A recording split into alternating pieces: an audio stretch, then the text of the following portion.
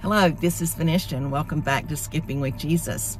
I am excited to share a word with you from ABBA Father that he spoke to me to scribe on the morning of 2/7/24 at 12:20 a.m. And the title of his spoken word is "Speak, Lord, I am listening." Holy Spirit, I pray that these words go out to the hearts that you have prepared to receive. And I am surrendered to you. Speak through my voice these words that Abba has spoken to us to deliver in Jesus' precious name. Thank you, Jesus. And as always, we marry the spoken word with the written word. And this word is found in 1 Samuel 3:10 in the New Living Translation. And it says, "And the Lord came and called as before, 'Samuel, Samuel.' And Samuel replied, 'Speak, your servant is listening.'" And this is the spoken word from Abba Father. Speak, Lord, I am listening. This should be the immediate reply from all my children when they hear me call their name.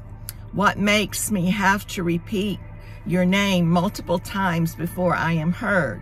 When I speak, all my children should know my voice, answering with, "Yes, Lord, I am listening." The more you spend intimate time with me, the more familiar you will be hearing my voice. Remember when I spoke to Moses through a burning bush, to Noah to build an ark, or to Joshua to lead my people into their promised land? What about when I sent Jonah to the evil town of Nineveh, or sent Nehemiah to rebuild the city walls of Jerusalem?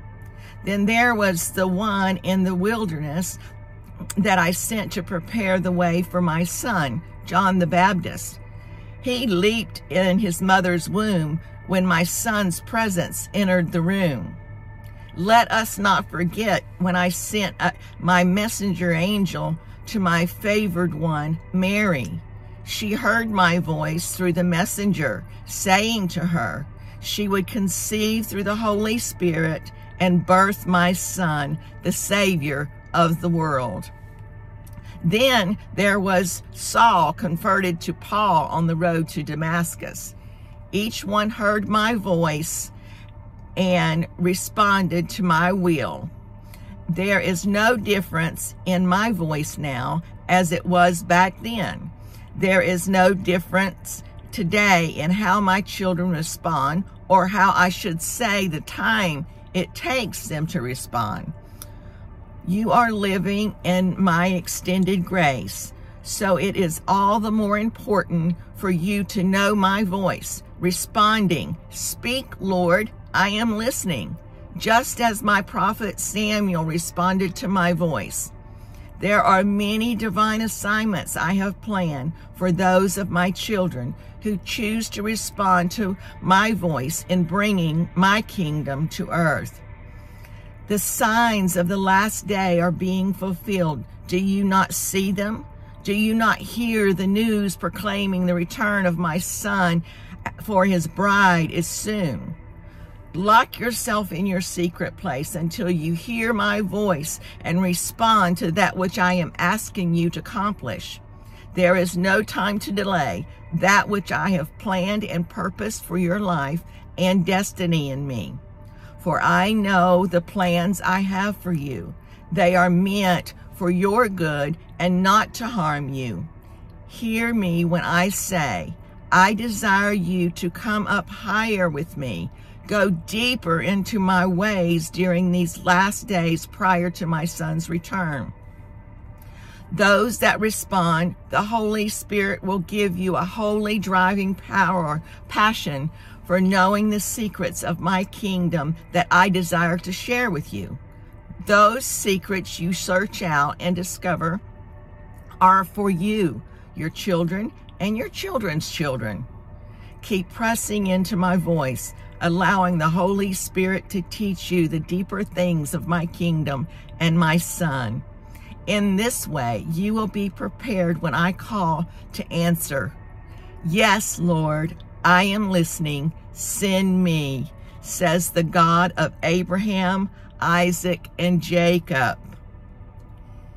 In Exodus 3 and 4 in the Amplified, it says, when the Lord saw that he turned away from the flock to look, speaking of Moses, God called to him from the midst of the bush and said, Moses, Moses. And he said, here am I.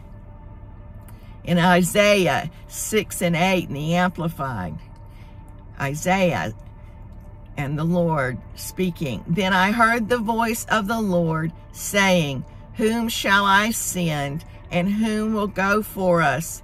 Then I said, here am I, send me. And Jeremiah 29 and 11 in the New Living Translation, for I know the paths I have for you, says the Lord.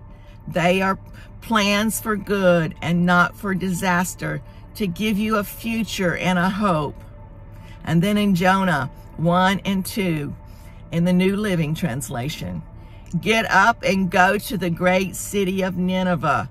Announce my judgment against it, because I have seen how wicked its people are.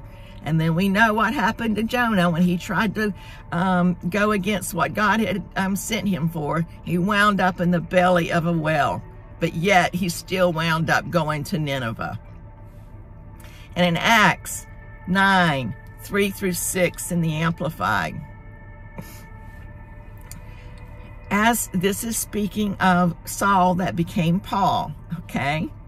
As he traveled, he approached Damascus, and suddenly a light from heaven flashed around him, displaying the glory and majesty of Christ. And he fell to the ground, and he heard a voice from heaven saying to him, Saul, Saul, why are you persecuting and oppressing me? And Saul said, who are you, Lord? And he answered, I am Jesus, whom you are persecuting. Now get up and go into the city, and you will be told what you must do. And then in Ephesians 2 and 10 in the Amplified, for we are his workmanship, his own masterpiece, a work of art, created in Christ Jesus, reborn from above, spiritually transformed, renewed, ready to be used for good works, which God prepared for us beforehand, taking paths which he set, so that we would walk in them, living the good life which he prearranged and made ready for us. Thank you, Holy Spirit, for helping me through this word. Thank you for igniting in my heart my Lord's voice. God, may we realize that we are your workmanship, that you planned for such a time as this. May we hear your voice and go where you command us to go and say what you tell us to say. And for all this to be glory to Jesus. We love you, Father.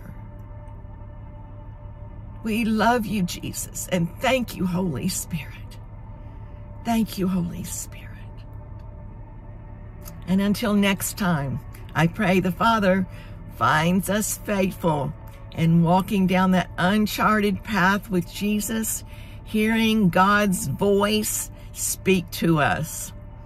I love you all, and until next time, may God bless you and keep you, and may his face shine upon you. Goodbye.